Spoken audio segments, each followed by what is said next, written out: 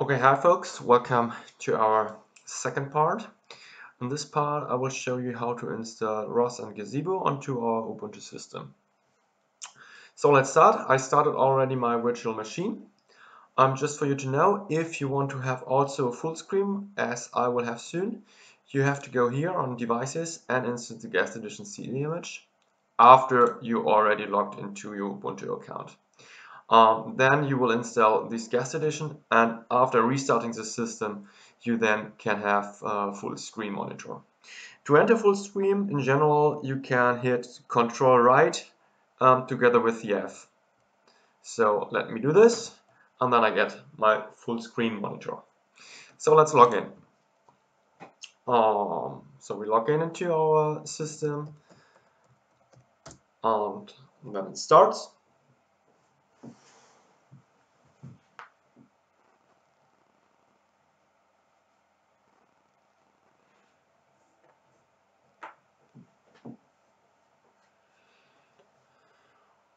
And this is now our desktop of our Ubuntu system. So now we can simply open our web browser. In this time, Firefox is pre-installed, so I will use Firefox. However, you can also install Chrome onto your Ubuntu system or whatever browser you would prefer.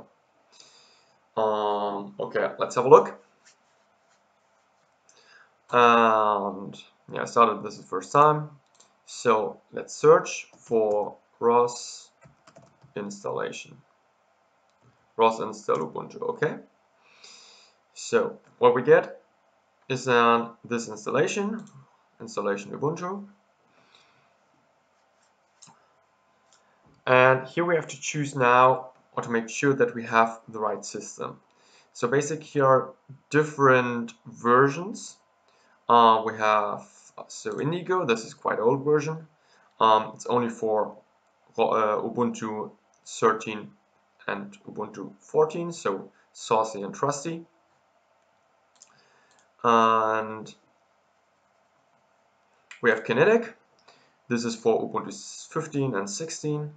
And we use Melodic, which should, or no, we use Melodic, which is the newest version, and it's available for Ubuntu 18. Okay, so for installing everything, we simply have to follow these steps. So I did already do this. So let's start with the second step. So set up your source list. So for this, we open a terminal window. And we then can simply copy this and insert this into our terminal window. So we're pasting. Then it requires password because it's a sudo operation. And afterwards, we then set up our sources list. So next step is set up the keys. So we again copy this and simply paste it into the system. So now it should show you that you imported one key and you processed one key. Okay, that's nice. So that's done.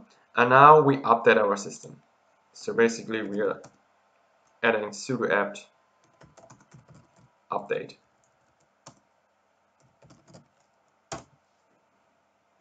And now the system updates and gets all the source lists from ROS and the ROS packages, which we need for installation.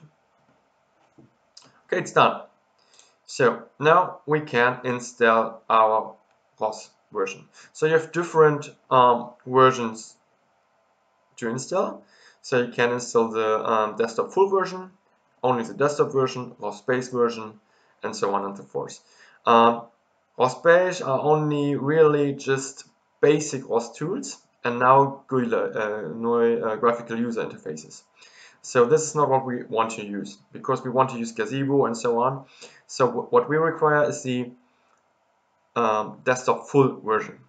The advantage of installing the desktop full version, it comes already with Gazebo pre-installed. So we can simply copy this again and insert this into our terminal. So sudo apt install ROS Melodic desktop full and then hit enter. And then it starts the installation, asks you if you want to really continue. We hit our Y and then hit enter again, and then it starts installation. So this will cost now a few minutes, depending on how fast your internet is and how fast your PC. Okay, now we installed ROS. Now we have to do the last steps. So let's scroll down here. Now we have to initialize the ROS dependencies. So by simply hitting sudo rosdep init into our terminal, pressing enter. Well, let's then first install Python.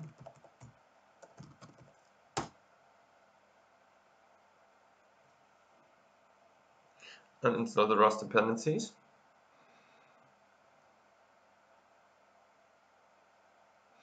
And now we can do sudo rosdep init. And now we do rosdep update. And here we are.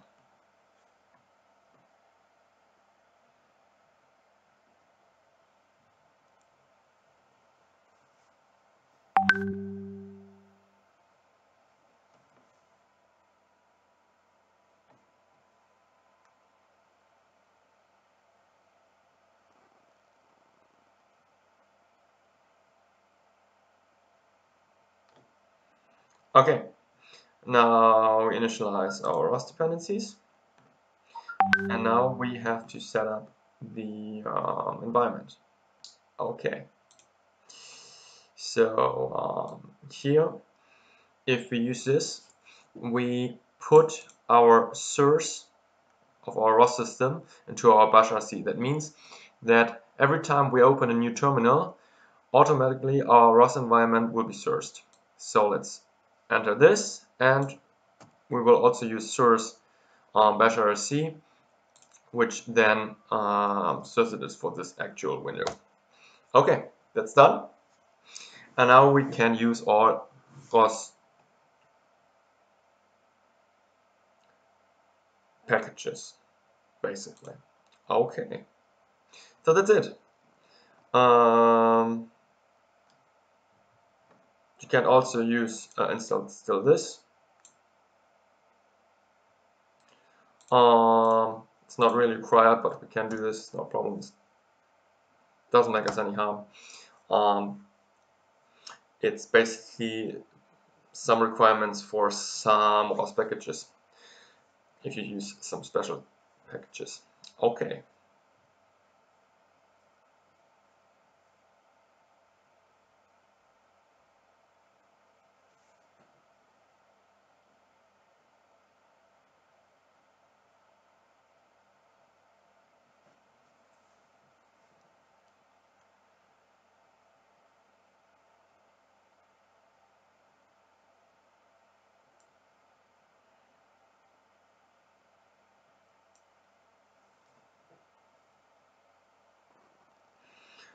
Okay, now everything is installed, and we could go to our ROS tutorials. So I will show you this. There are a lot of different tutorials, starting with the installation and configuration, navigating through ROS system files, creating a ROS package, building a ROS package, understanding ROS nodes, understanding ROS topics, and so on and so forth. So there are like 20 beginner tutorials, and there are some intermediate tutorials, and so on. So I will go with you through kind of all these topics in a kind of different way, but nevertheless you should go, or you should have to look into this topic as well, into these tutorials as well.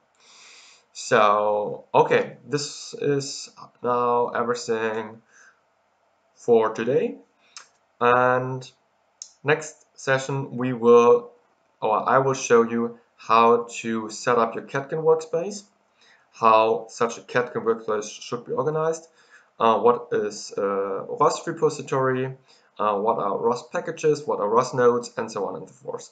So we will show you how to set up everything for a good ROS repository or a good Catkin workspace. Okay, see you next time.